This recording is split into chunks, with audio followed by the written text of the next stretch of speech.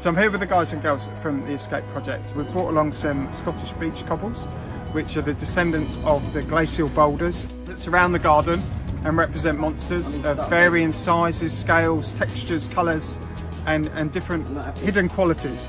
And the reason behind the Scottish cobbles is that they're symbolic of making a problem smaller, of smoothing it out, but not quite capturing everything. So some have got these dimples and scars which are representative of someone's journey from having a monster to perhaps being cured of it. Now these cobbles at Chelsea will be dropped into the pool of water, so they're symbolic of being able to come together and reflect and gain perspective on our problems. And we're hoping that we can capture and stimulate the discussion of our family monsters. So the guys and girls from the Escape Project are currently painting their family monsters onto the Scottish beach cobbles. What we're hoping for is to represent the broad spectrum of monsters that affect our families today. Some of them can be big, small, some temporary and some permanent.